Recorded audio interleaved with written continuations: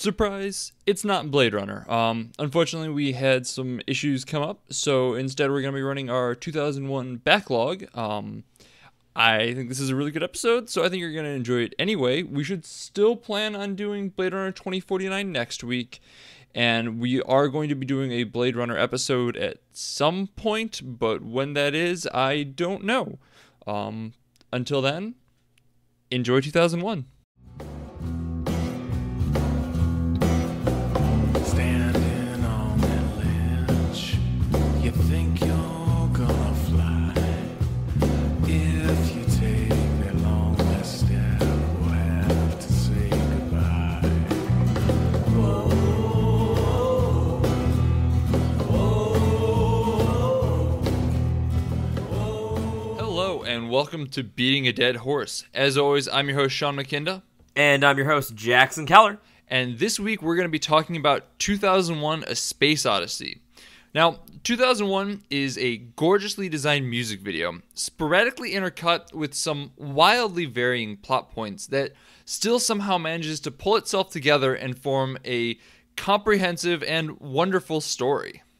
Yeah, I'd say that about sums it up. It's sort of strange how it's a really famous story, but the famous parts don't really appear until about an hour in. But it is a comprehensive story for sure. Yeah, we spend what you're expecting to see, what everyone is expecting to see, is Hal and I Can't Let You Do That, Dave, and everything else that you think of when you think of 2001. And I hadn't seen this movie before a couple of weeks ago, and I don't think either of us had. This was my first Kubrick film, actually. I had not seen any of his other work. No kidding. Yeah. You're in for a treat. There's some good stuff in there. But it was not at all what I was expecting. I went into this knowing that this was a movie released a ways back when science fiction was still slow and kind of a building science. It's very 60s and 70s. Very much cut from that cloth. So I was not prepared for 20 minutes of apes. I knew that there were apes in the movie. I didn't think it would be 20 minutes long. I wasn't prepared for multiple 5-minute long musical numbers, like classical musical numbers that are gorgeously shot and beautifully done. Just about 3.5 minutes too long for me, and I'm someone who generally can appreciate a long scene that's kind of setting up where you are, or just something that takes a minute to appreciate, look at what we can do, which is a lot of what this movie is. It's incredible to watch. It is visually stunning.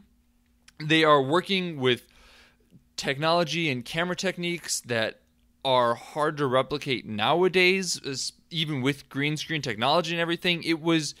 It's stunning to watch. And if you think you can sit through some exorbitantly slow parts to this movie, I can't recommend it enough. I thought it was absolutely incredible, despite the, shit I've been giving it for 3 minutes now.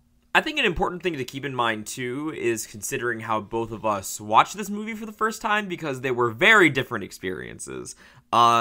Sean saw it on the big screen in its intended format on the original film, actually, but unfortunately, I did not get into town quick enough to join him. It was already gone from the local independent theater by the time I arrived. Shout out to the Gateway in Columbus.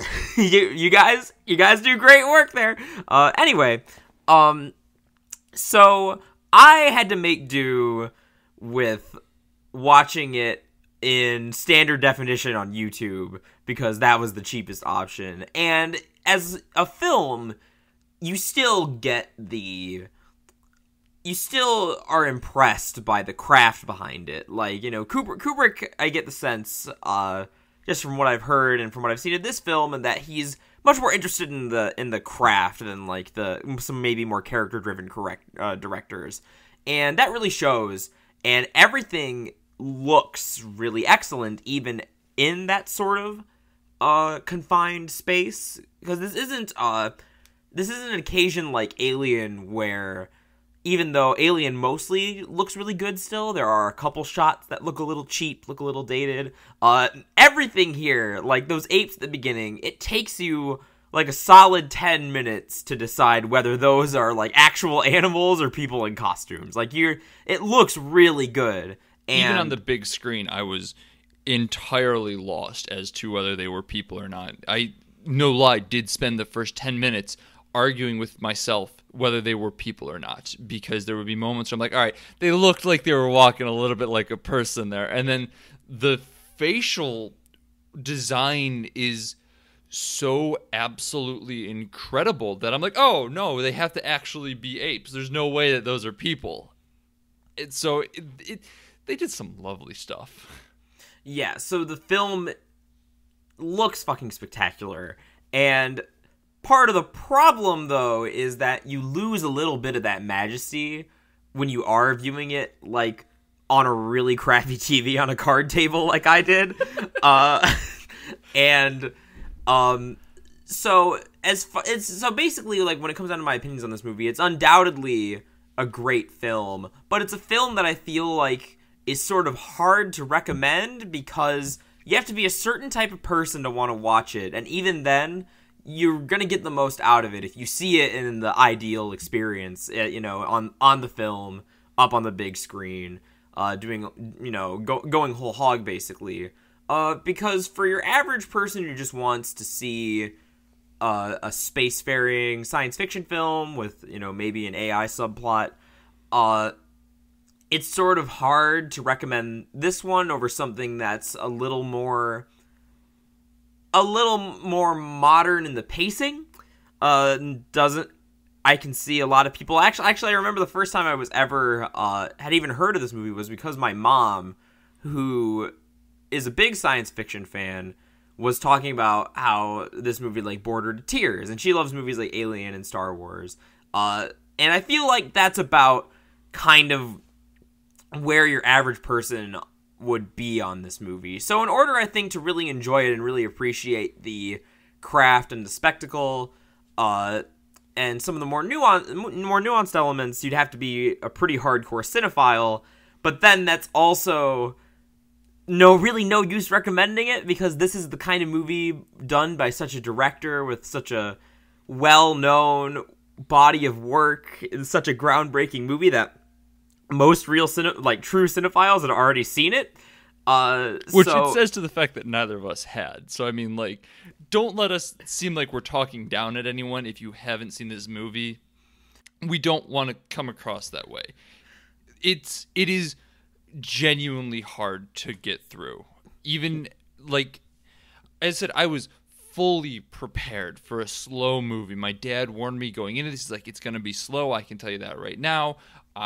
And I knew what I was getting into, and it's rough. And if you're not prepared for that, you're not gonna like it, especially because, as I said, it's 20 minutes of apes, and then you get about 5 minutes of actual conversation before it slips back into 5 minutes of a ship slowly moving through space while you have like classical opera in the background. And if you're not prepared for that, you're not going to like it. So please don't think that we're talking down. Like, we're trying to be as average viewer as possible. I mean, let me speak frankly. If we weren't doing this for the podcast, I don't know if I would have made it through the apes. Just sitting there trying to watch it on a stream. I think this is also why seeing it in the theater would be optimal, because once you get it and you're really appreciating what's happening, it's cool. But in those first, it goes on for much longer than you're expecting it to or prepared for. So if you're just sitting there watching it on a stream, on like Netflix or whatever, the temptation to turn it off and go watch something more modern is very strong. The other thing about the theater experience, too, is that you don't have your phone blowing up every 3 seconds, and like just all the general distractions. Like, you're there. I saw actually in the comments, I don't know why I scrolled down to the YouTube comments for the paid rental of 2001: A Space Odyssey, but my God, I did. You poor soul. And I wasn't there for long. but someone in the comments had said something along the lines of, like, 2001 isn't a film that you watch. It's a film that you experience. And I think that sounds about right. You got to have that mindset of going in not to so much get really invested in like a character or something, but just take in this work of art and craftsmanship and really sit back and enjoy some of the like headier, like out there ideas and ponder the meaning of the universe. And as someone who did see this in a theater with 70, or I think it was even 35 millimeter film, I don't remember which at this point, in 2017, 40, 50 years after it's come out, I can safely say that that is absolutely the case, is that you just kind of have to let go and just let it ride. It is an experience to be had, and if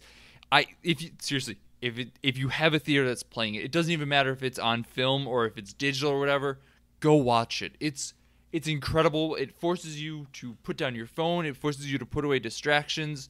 It's so worth it, and it was such an incredible film to behold on the screen. I will absolutely go see it again in theaters if it comes back, despite the fact that it is like 3 hours long. I saw it in theaters, and there was a literal intermission in it. An hour and a half through it, we get this thing that shows up, intermission, and we had 15 minutes to go to the bathroom and stuff. It was an actual intermission in a movie, which I had never seen before. Had you not seen a movie with an intermission before? Because that used to be pretty common, and I was actually thinking, like, God, wouldn't this be nice to have now that, like, Batman vs. Superman is 3 hours and shit. No, I hadn't. I'd seen movies with, like, joke intermissions in it, or they might not have been joke at the time, they might have been legitimate, but I've never seen a movie in theaters with an intermission where I got an intermission. Gotcha. So it was a little different, a little wild. With that, though, we're going to kind of start dipping into some spoilers, I think. We're going to kind of start talking about how this movie handles death and how it kind of makes it its theme throughout. And I'm really excited about this because I think it's a really, really cool theme, and it's one that you have to think on for a while. I will preface this, though, by saying that there isn't a right answer to this movie. It is very, very abstract in its overall themes and its overall plot. So if you disagree, or if you look at what we're about to kind of make our points to conclude at and think, wow, you guys are totally wrong, let us know. Like, I'm very curious to hear other takes on this. I've done a bunch of research for this. I'm going to leave a couple of extra readings down below for you to take a look at if you are so inclined, because everyone kind of comes away with this with a different interpretation, and that is how Kubrick and Clarke wanted it to be. They don't have a set, this is what it means. So let's start talking about this. Yeah, because there's not a lot of death in this movie, but the deaths that do happen are very noticeable just because of how few and far between they are, but also very understated in a strange way. So I think this doesn't seem like an obvious choice. This film doesn't seem like an obvious choice for a movie death podcast, but I think when you start uncovering those layers, that's where a lot of the more interesting ideas and themes about this movie start to pop up. So like you said. Yeah, it is all the themes are based around life and death, and at least in my interpretation of this movie. So it's cool when you kind of start to peel back the layers and see, wow, I see why this person died here, and I see what this did here, but it's the type of thing that you only see once you have the entire experience of the movie. So let's dive into our first death, which we have one of our infamous apes getting mauled by a cheetah. This is the type of thing where I had originally written this death off as just kind of a demonstration of the harshness of nature.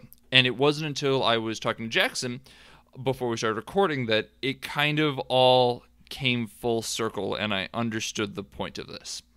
So when you see this monkey killed, he's in a group of other apes, and the cheetah goes to pounce on him. And of course it succeeds. It's a cheetah. It's going to catch him. It catches them, kills them, and everything else panics. It's all instinct, it's all it's all self-preservation. All the other apes, all the other creatures nearby flee. They no longer they leave this ape to its fate. They leave it to die. So this leads us into our second death, where one of the other apes comes back to this feeding hole thing, and discovers bones, and for whatever reason decides to start bashing a skull bone with a other bone. Wow, with a other bone. With a femur. Yes, with a femur. Decides to start bashing the skull bone with a femur. And in doing so, like rhythmically to the drum beat and everything like that, you see him smash the skull. At this point, you start to understand that the apes are evolving. They are learning the use of tools. They then take these tools and use them to essentially dominate this other tribe of monkeys, apes, whatever, that were vying for the same watering hole. And in doing so, they take another step forward in evolution. They go from apes who are acting in self-preservation, fleeing from threats, to apes that are in control and slowly moving forward and up the food chain. And this is about where the first obelisk shows up. The obelisks are just stone, theoretically stone, towers. They are a 16:9 ratio, interestingly enough. There's theories about that as being reminiscent of a movie screen turned sideways, which is a whole nother interesting discussion. But yeah, they at one point throw a bone up, and it's a smash cut into a spaceship. So we skip, I don't know, couple 100,000 years or so. I don't have an exact number on that one. Yeah, but the other interesting thing about that smash cut that really caught my attention is, you know, especially since this film is so famous now, and the famous stuff is the Hal and Dave segment of the movie, and everyone kind of know how that plays out. It's the classic rogue AI story, so you kind of have that in your mind when, with that context, you're watching the film. So it interestingly creates this association, not just with evolution, but technology with violence. It's already kind of planting that seed that this leap forward for man, for apes, by using the bone to club this ape from a rival group to death, is instantly matched to a spaceship, which will become the site of a good deal of violence at the hands of another piece of advanced technology. And not entirely related to the kind of a subplot to the overarching narrative of evolution, but I thought it was an interesting thing that jumped out at me. Yeah, that is actually kind of interesting. I hadn't really thought about that, especially because it doesn't necessarily agree with kind of the progressive themes of the rest of the movie, just kind of a statement that technology, while good, can also beget violence. There's a little. It introduces a little bit of tension there, which I think is very interesting, and that was sort of that was like probably one of my favorite shots in the whole movie. That match cut. I mean, you could argue that it's heavy-handed, but it really it feels like a great payoff to those 20 minutes of apes. It makes it feel really important on a thematic level, and make sure that you've been like really paying attention to the rest of the sci-fi exploration plot that you were kind of expecting more from a movie called A Space Odyssey. So, yeah. It was 2001 and it's just fucking apes for 20 minutes. Great. Gorillas in the Mist. So, at this point, we shift focus, obviously, from apes to a much more futuristic, I should say, take, where we are now following a doctor named Dr. Haywood Floyd, who is arriving on the moon for some unspecified governmental spooky black ops thing going on. We later find out, relatively shortly actually, with some intercut spinning dance numbers that are gorgeous but 3.5 minutes too long, neither here nor there, that he is on the moon because they have found an obelisk. Exactly like the one that the apes had. No idea what happened to the one with the apes. It doesn't matter. And that's the whole thing, is that what you don't see in this movie doesn't matter. It's just kind of, you got to forget about it. So we end up with Haywood Floyd heading over to this obelisk on the moon, where he is met with a sharp, piercing ring, and then a smash cut to the next set. 18 months later, when they're on the mission to Jupiter, an hour into the film. Yes. And where we start to get into what everyone knows. However, before we kind of continue with my discussion on what I think the overarching theme is, I do want to take a minute just because we had discussed Haywood Floyd before we really got into our discussion today, and whether we feel his scene was actually necessary or if it would have been more interesting. He lives, I should say. But he's one of the type of people that it might have almost been more interesting to see die. Because one of the inciting actions of the Hal segment is that Hal is the only one who knows what this crew is actually doing. They just think they're heading towards Jupiter. Hal knows the real reasons. Now, the universe explanation as to why the crew can't know is because the public would know that there's alien life and whatnot. I feel that's a little strange that the crew can't know, because they're going to be, separate from everyone for X number of years. Why wouldn't they be allowed to know? I think what would have been more interesting had been if Haywood Floyd had been killed, because that would present a situation in which secrecy was actually necessary. It would have been this individual was killed by alien technology, and we want to go explore the rest of it, but we can't let the crew know because they're going to know they're heading straight into their death, essentially, or what could be their death. So they, might not sign up to do it, or they might have, alternative ideas about arriving there and everything like that. And I think that would have been more interesting. So a very similar situation to Alien, actually, where the true purpose of the Nostromo all along was to bring back the alien, but they knew that the crew was all going to get, wasted, just murdered by this thing, so they didn't let them know. They just think that they're part of, a regular space trucking mission. And, and I think that having that death would make it a little clearer at first if, the obelisk, clearly either killed them or just really, messed them up by, with that ring. It would make the moon segment seem a little more necessary than it does on a first viewing. I think, as we're going to get into later, it has a lot of thematic importance. It's kind of an important touchstone. But when you're watching it for the first time, especially since it's already such a long movie, you're kind of wondering why we had kind of this fake out with Haywood Floyd, because he's built up to be kind of our protagonist. He's characterized a decent amount. He's given a daughter and a wife. Yeah, he's got all the typical signs of... he's the first person we see, I think, after the ape segment. So that he's really coded as, a protagonist, and of course he isn't. He's not really that important to the main driving action of the rest of the movie. And also the information that we're given in this moon segment is more or less repeated later on.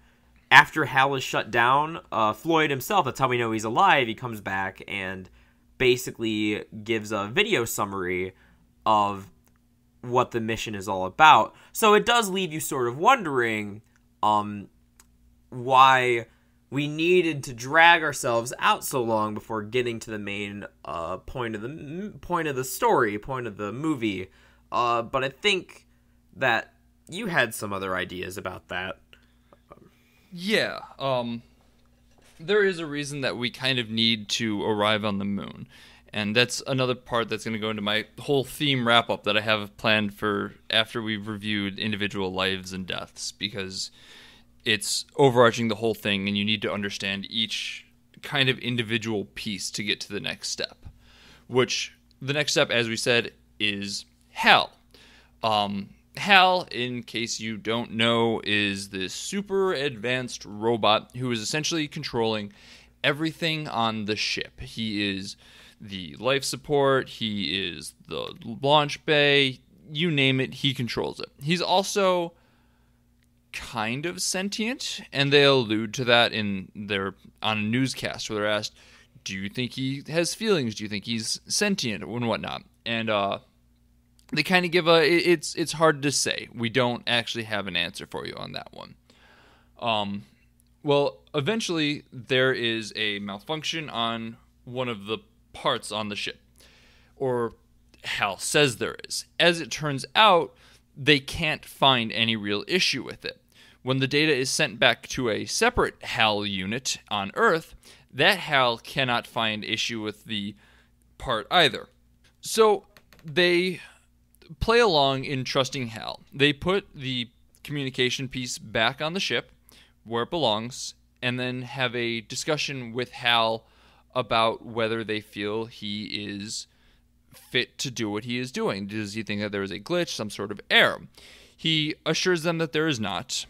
So they take a minute to, the two crewmen, Frank Poole and Dave Bowman, take a minute to discuss what they should do about Hal. They head to a pod, seal everything off so Hal cannot hear them, and decide that if this part does not fail, as Hal is promising, they're going to need to find a way to shut Hal off. Now, while Hal cannot hear this, he can understand this through reading lips. Don't question it, just roll with it. He's a robot, and he's smarter than you and me. He can read the lips. Exactly. What are you questioning? There's nothing to question. He's a robot. So Hal understands that there is this element of threat to his being. So he begins to act in self-preservation. Keep that in mind, because the last person who did this were the monkeys. In acting in self-preservation, he kills the 3 crewmen that Poole and Bowman had with them. They were just in cryosleep. They just, pulled the plug on them. He also kills Poole. Poole goes out to play around with this part, and Hal cuts his air hose. In space, this kills the doctor. Poole then drifts away.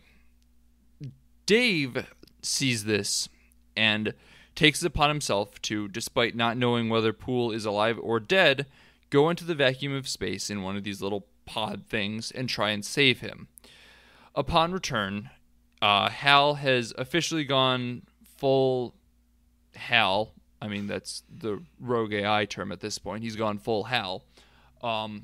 And refuses to let Dave re-enter the ship because he knows that Dave is going to try and shut him down.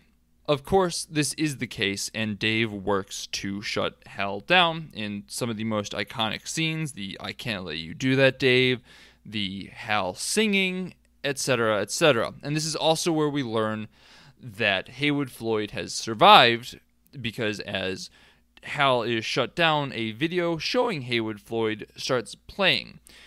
It gives the true mission for the ship. It shows what the actual intent of the crew was to be, which is to arrive at yet another obelisk. Before we talk about what's about to happen with the obelisk, before we get into that drug-fueled music video, I want to take a moment to talk about the specifics of Hal as a character, mostly because I was surprised by how much I ended up enjoying this plotline, because one of my pet peeves in fiction basically are AI stories, because there are only 2 kinds, it feels like. There's, the classic kind, like what we've got here, the rogue AI, your Terminators, your Hals, your Ultrons, all that stuff. And then you have fucking Chappie, where, like, what if robots had feelings? What if they were nice? And it drives me nuts. So, what I like about Hal is precisely that he is motivated by self-preservation. I mean, there's enough wiggle room to make you think that he had all some sort of, like, grand plan to, like, you know, he only faked the part being damaged because he calculated all the variables and this would be the most efficient way to help him get rid of the humans or whatever because he thinks he's better. But that's not how I read it. There's never any explicit statement of this situation. And much like a lot of the details in this movie, don't worry about it. It's not central to what is happening. Yeah. So just assume that he's just acting in self-preservation. In this movie, there is only what is happening on the screen and the overarching theme, in my interpretation of it. So, if we don't have the information that Hal is actively sabotaging the mission and actively looking to kill them, it's very easy to just say he's not. The other thing about Hal, too, is that he's weirdly given a certain amount of humanity, especially with his death scene. Like, you're right in that he never does the Ultron monologue about humans are imperfect and I have surpassed them in every way and shall create a beautiful new world of AIs, rah, rah, rah, rah, rah. But, like, when Dave is going in to shut him down, Hal can't do anything about it. Pretty much the only thing he could do was lock him out of the ship. He can't, activate the turrets. He can't, like, lock him out of the room. All he can do is sit and beg for his life. And it's really haunting. I'm afraid, Dave. I feel I'm losing it. I feel it. And then he starts singing. And it's really sad. And, like, both, like, sad and, like, frightening. Yeah, and it just makes the character feel a lot more like a character instead of just like a plot device, instead of just the, rogue AI template, because he doesn't have quite so many cliched motivations, because he is tapping into that, primal feeling of self-preservation that we see illustrated at the beginning, with the apes, and it brings it, back together in a way that feels really emotionally resonant, in that moment. Hal, as he dies, is the only death that we really focus on. Everyone else dies very quickly and very shortly. And focusing on this completely inhuman AI and its slow shift towards self-awareness and its pleading to not die, this humanization of it is so incredibly powerful and lingers with you for a long time. It's a rough scene to watch, and I was not expecting it to be. We are, in this day and age, really conditioned for these robot death scenes to be action fight scenes and, as you said, dodging the turrets and shooting the containment unit that has his portable hard drive brain in it and whatnot. And it'll have a big old core in a jar, and like sparks will be coming off, and you got to blow it up and all that shit.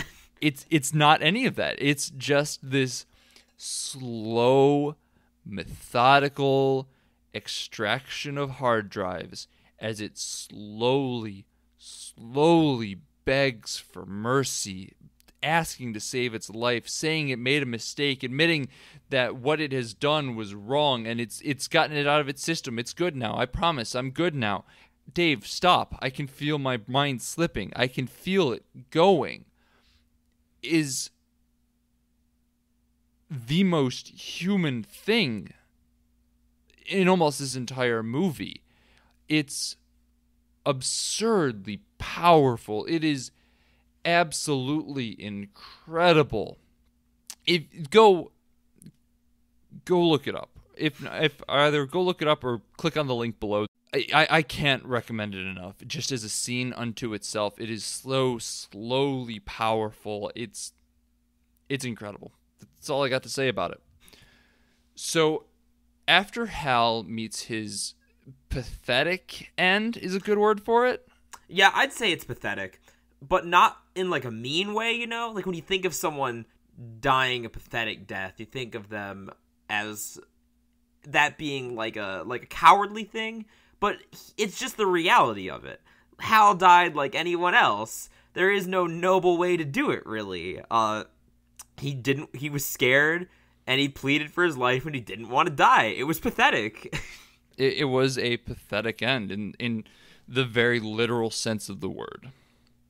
So after he meets his pathetic end, we are treated to Dave finding the last obelisk. And this one, Dave kind of goes through. I'm going to leave that with the question mark because it's never really explicit what happens, whether he goes through it, whether the obelisk becomes unto him. Either way, we go through colors and some more colors and some more colors, and it's really cool for a while, and then we start just seeing recolored things of the earth. Once again, just going into my little nitpick of things went way too long in this movie. Before ultimately dumping Dave out in a bedroom. It's just a bedroom where Dave slowly watches himself age in stages, where he is in the pod, sees himself outside the pod but a little bit older, and is outside the pod. He then sees himself eating at a table, once again older. So he then becomes himself eating at the table, and then so forth and so forth, until he ends up very old in bed, and what he looks at is not himself, but an obelisk. And at this point, Dave does not become the obelisk, but becomes an embryo in space with a planet circling it, known as a star child. Not explicitly, but I think that's just like what the colloquial term is, or that might be what Clarke called it in the 2001 novelization. And this is where the movie ends. We don't really get any meaning out of it. It just kind of cuts. You see the star child, and then the movie's over. And thank God. How terrible would it be if like there was some voice saying like, now look at the universe reborn, like we have transcended humanity. Like that's what they would do in like some hack modern sci-fi movie. Like that's kind of like, I love Interstellar, but that's pretty much exactly what happens in Interstellar. Like, love will conquer the universe. I haven't seen Interstellar, and I hear such mixed thoughts about it. I don't know that I really want to. It's very divisive, but basically, like, imagine if 2001 was schmaltzy. That's a little bit of an oversimplification, but like a very similar thing happens at the end, but it's got that hint of schmaltz, which I'm glad this doesn't have. Okay, so basically I've seen it, just the better version. Yes.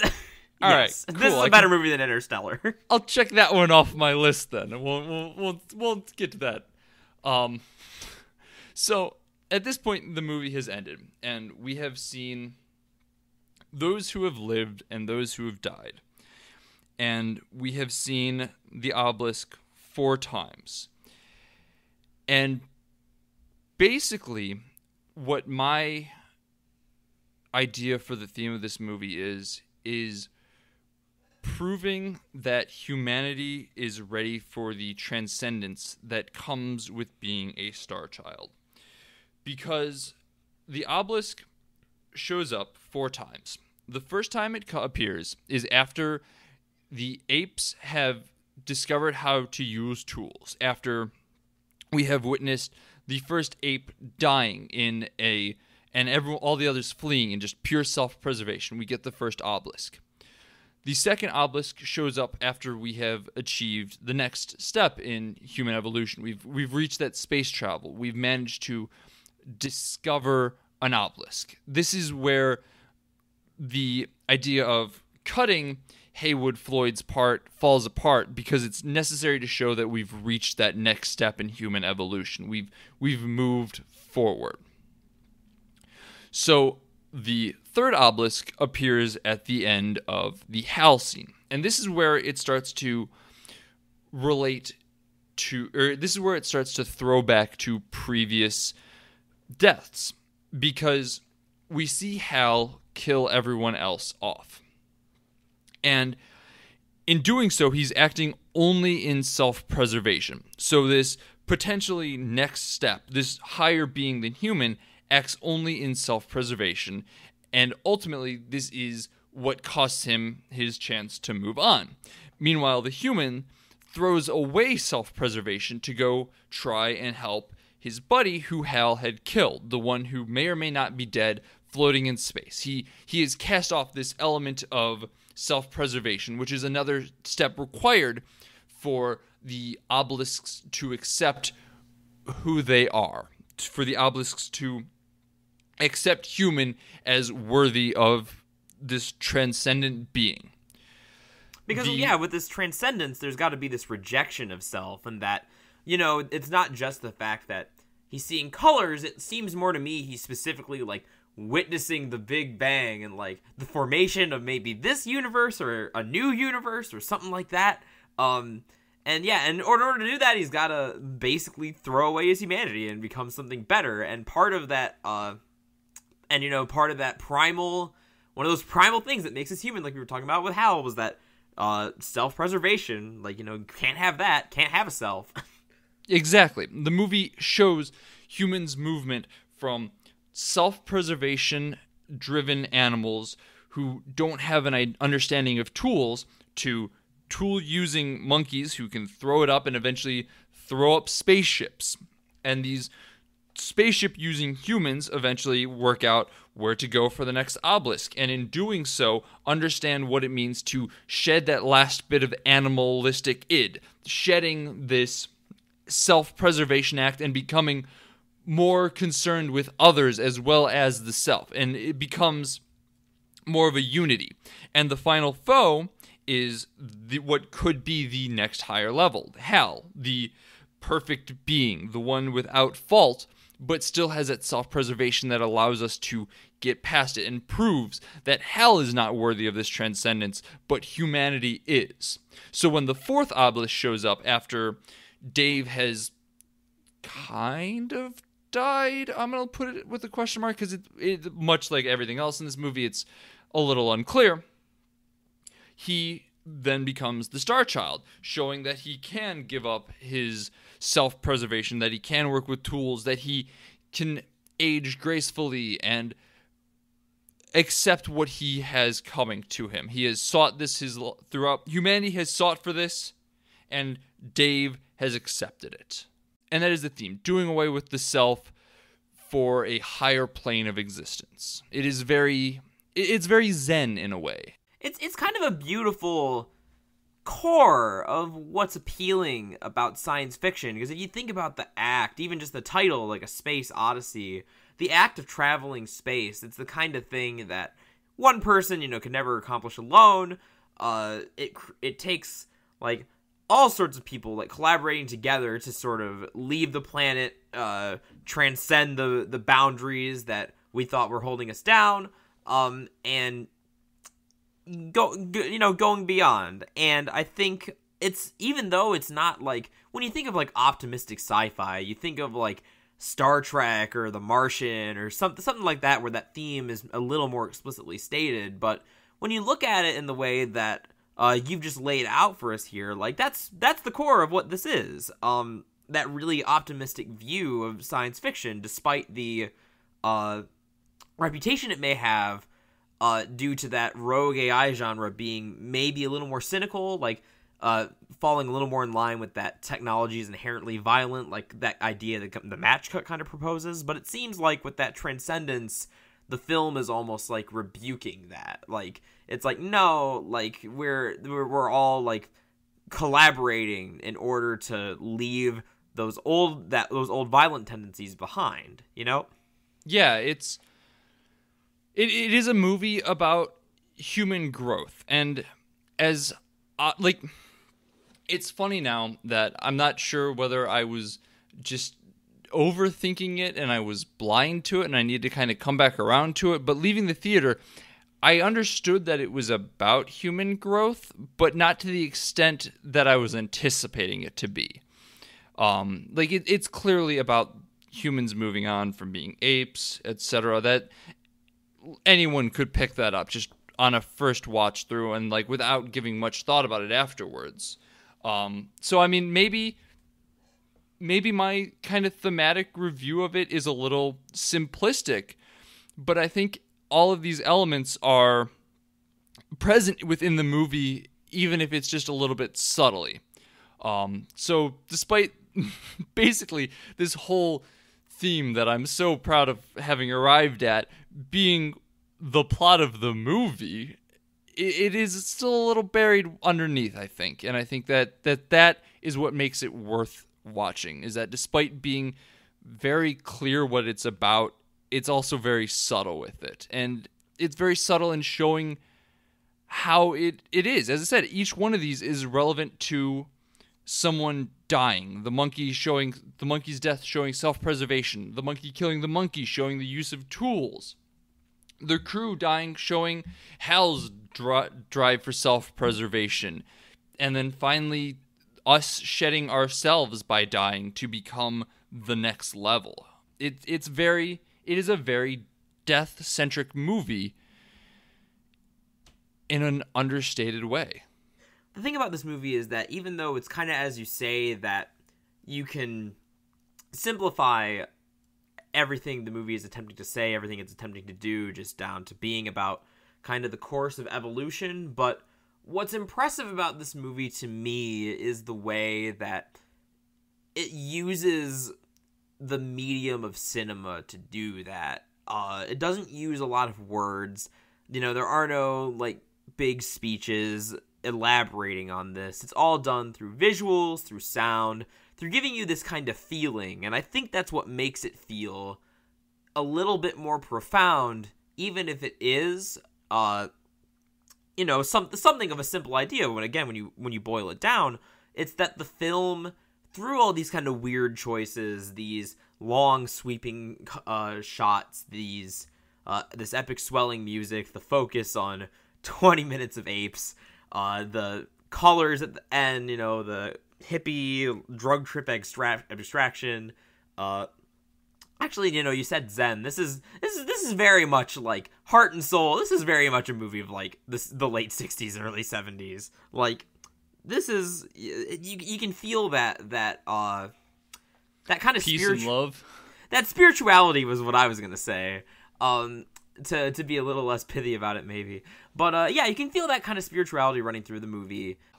I think this is a movie that we'll never see again. There's never going to be, at least in the foreseeable future, a movie like this. A movie that can slow down and doesn't feel the need to exposit at you.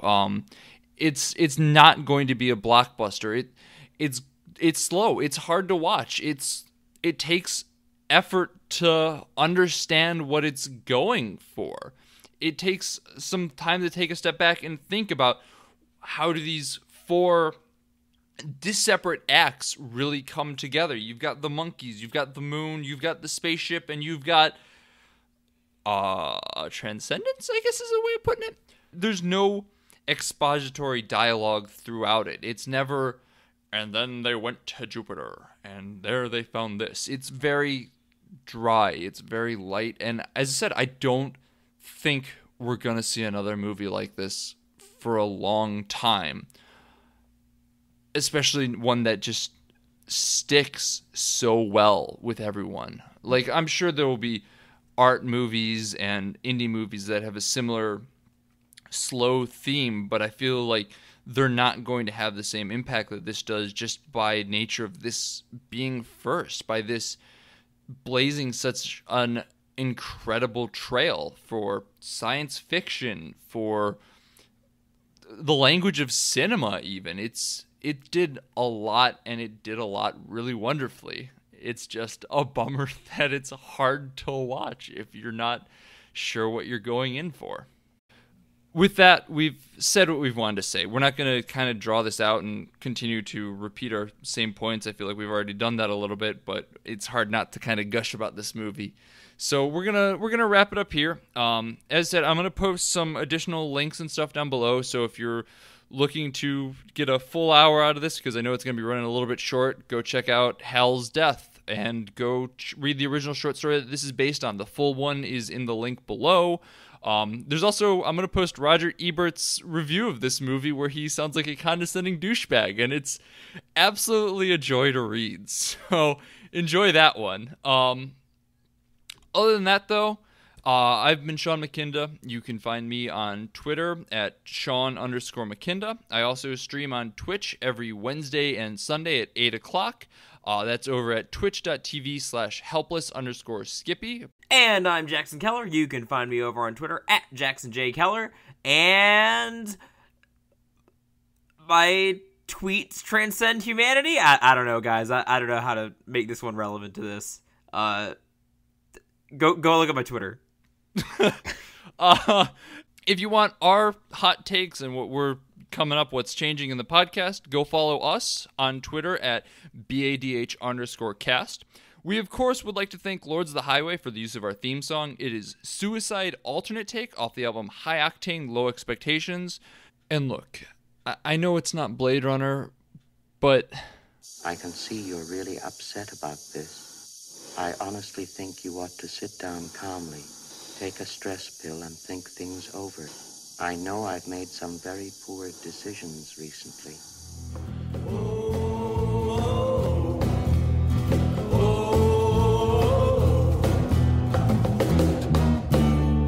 Don't you go into the ground. Don't you go